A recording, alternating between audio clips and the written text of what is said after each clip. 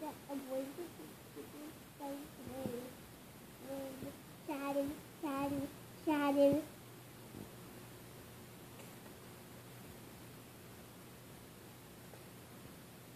Mayo, look at this.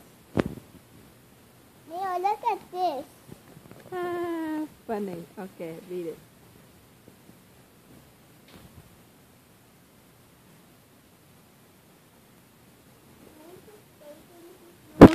The whole time, and I'm sure he was scared out of his mind.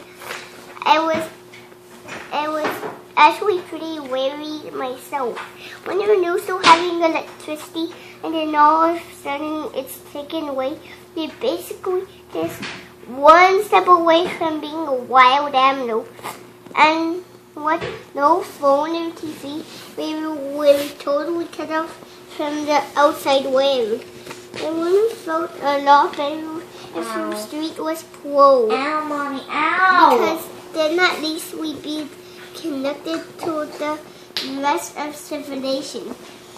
But I'm sure the snowball guy is going to come to our street at last. Jaman, stop. Because every time he comes up our hill, it gets ambushed.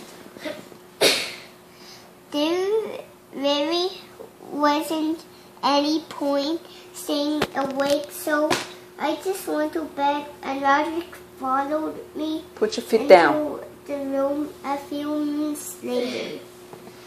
It was freezing cold.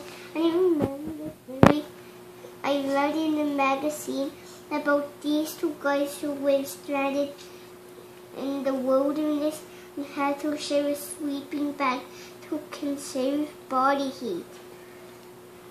I looked over at Roderick and thought about it for a second.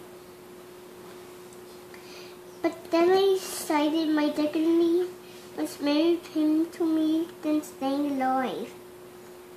All I can say is prisons gotta be a lot better than this. I'm pretty sure they guarantee you as a worm cell and 3 meals a day.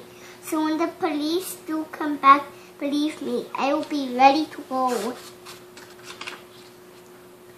Tuesday, when I woke up today, I realized I lost our friend again, but I wasn't too upset about it. I was pretty happy to be reunited with my doll yesterday.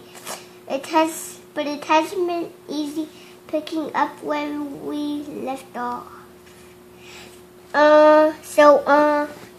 What's been going on with you?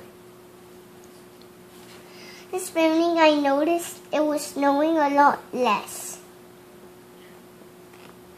But the electricity was still out.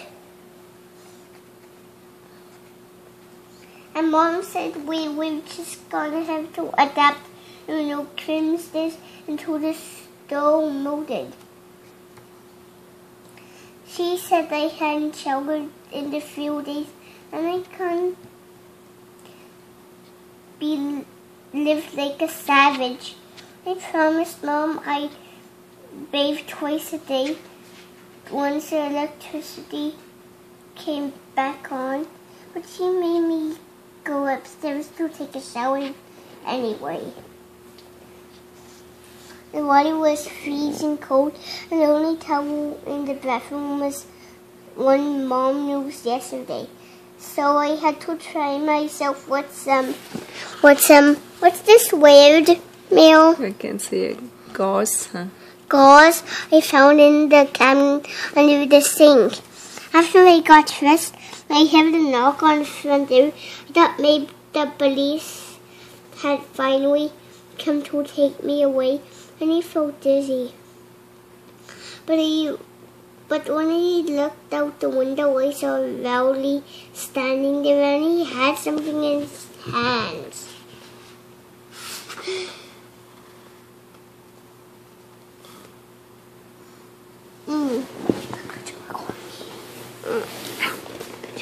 I thought